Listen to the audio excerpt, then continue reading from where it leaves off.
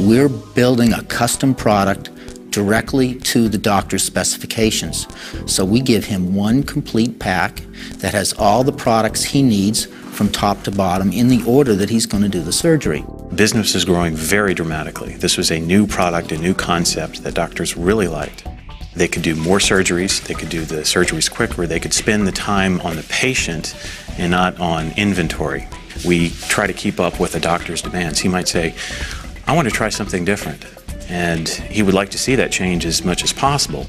It's crucial that we predict the doctor's demand accurately so that we're ready to make this change at the same time the doctor is. And we quickly learned that planners could not keep up. The demand analysts couldn't keep up with the tremendous growth we were seeing in the business. We were trying to do it the old-fashioned way. We had spreadsheets. We had, okay, this is how much inventory we have now. How many do we think the doctor is going to buy? How many should we build?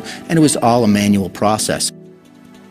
We now use SAS to forecast our production plan.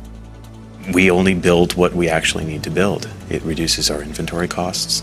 It reduces, cost of obsolescence. It increases customer satisfaction so that the product is never on back order or hardly ever on back order. I would say that our SAS forecasting system, or the SAS system in general, the amount of information that it can crunch, the numbers that it can crunch, the speed with which it can do it, is far faster than anything else out there that we've seen. Without this forecasting software, we would not have the success we have today. We have been able to reduce our inventory significantly. We're turning the inventory quickly, and we're giving the doctor what he wants when he wants it.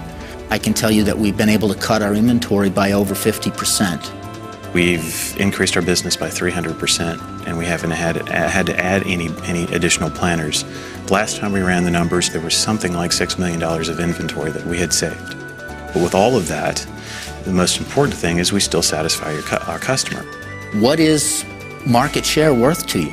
We strongly believe that our forecasting system is what's allowed us to grow the market share that we have. Alcon has always been known as the technology leader in the industry, and doctors first come to us because they know of our technology, but they stay with us because they know about our service. And we have been able to cut our competition out of the game when it comes to technology and service because of SAS forecasting.